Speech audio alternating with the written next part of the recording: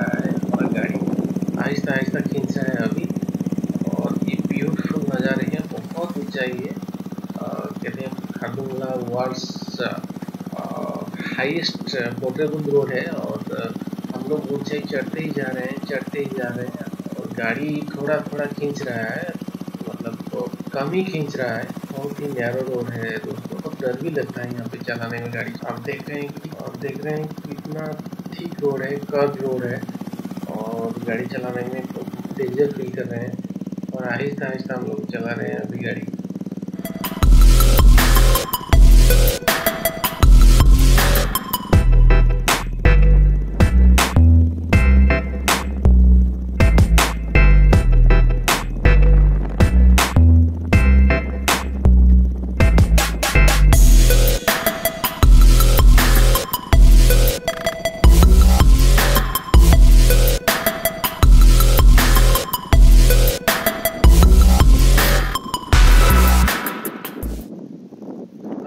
उस पहाड़ी से आए हुए हैं। बहुत ही ऊंचाई है दोस्तों, बहुत ऊंचा है और हम लोग कम से कम 17,000 फीट आ चुके होंगे शायद।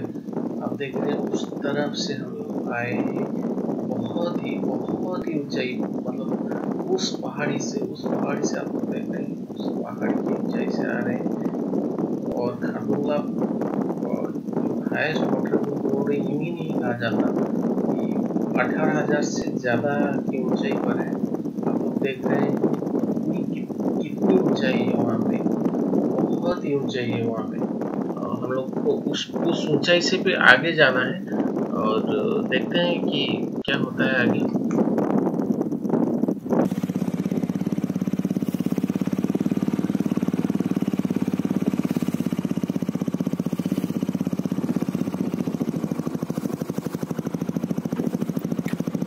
फाइनली हम लोग खारदुंगला टॉप पे पहुंच गए और यहाँ पे बहुत ही ठंड है, बहुत ही ठंड और सांस लेने में थोड़ा दिक्कत हो रहा है यहाँ पे और बहुत ही सांस लेने में थोड़ा प्रॉब्लम हो रहा है।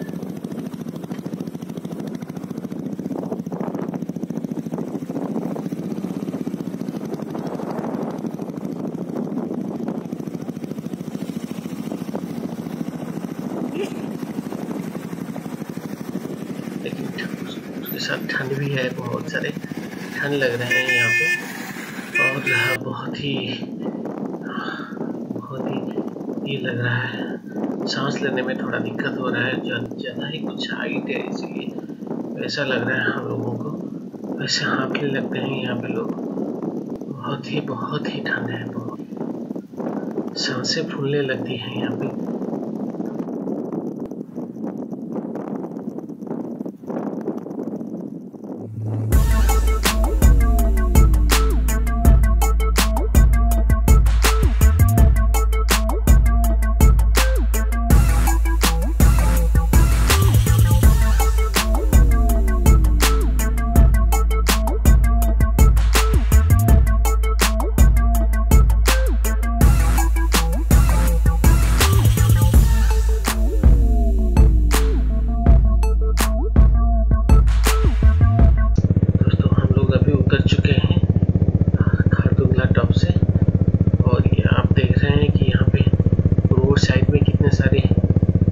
बर्फीले पहाड़ हैं और ये रोड साइड में ही यहाँ पे बर्फ ही जमा हुआ है। रोड की हालत तो बहुत ही खराब है, हमें आहिस्ता आहिस्ता गाड़ियाँ लेनी पड़ती हैं, चलानी पड़ती हैं। आप देख सकते हैं कि कितनी रोड की हालत कितनी खराब है यहाँ पे, बहुत ही खराब है रोड की हालत।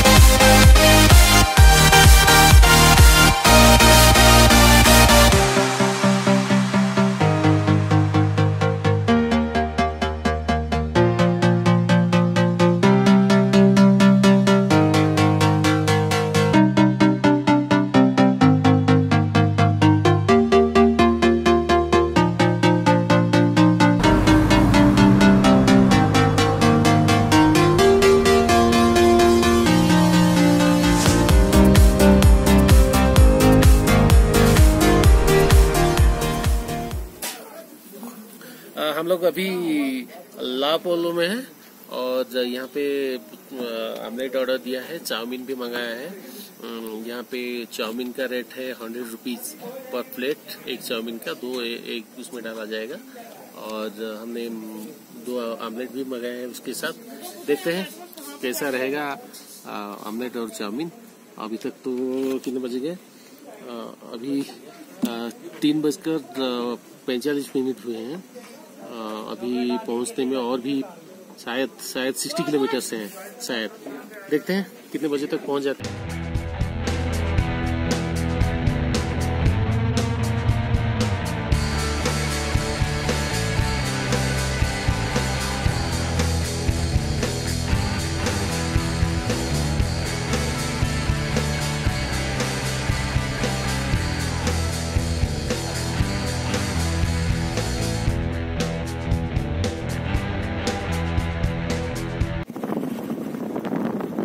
दोस्तों हम लोग अभी नॉर्थ पोलो से लंच करने के बाद निकल चुके हैं और रास्ते बहुत अच्छे हैं, रास्ते बहुत अच्छे आने लगे हैं।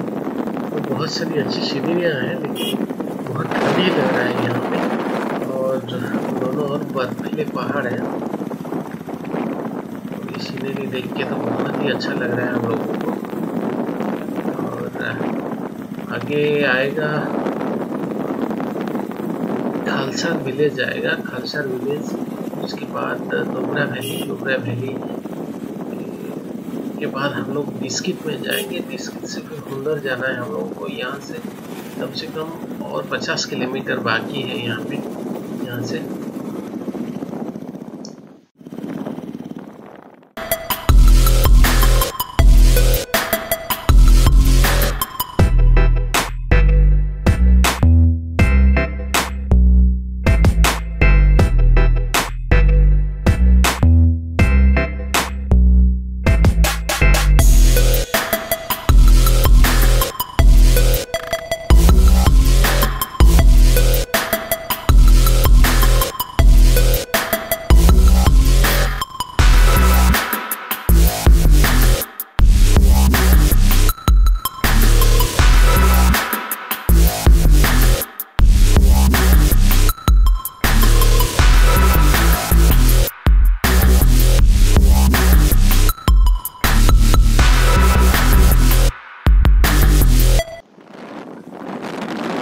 हम लोग अभी खालसा विलेज पास पहुँच चुके हैं और ये शायद और के पास से गुजर रहे हैं और नुब्रा वैली में आता है। नुब्रा वैली आ चुका है, यहाँ नुब्रा वैली आ चुका है।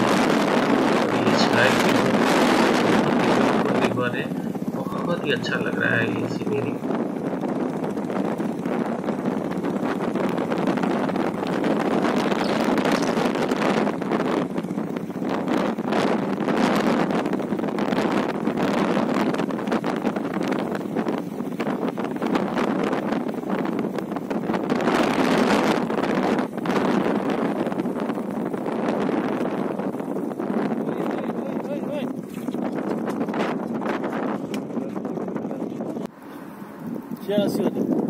Siasuni. Kordzałeś do kierwa. Porwajcie tak tu.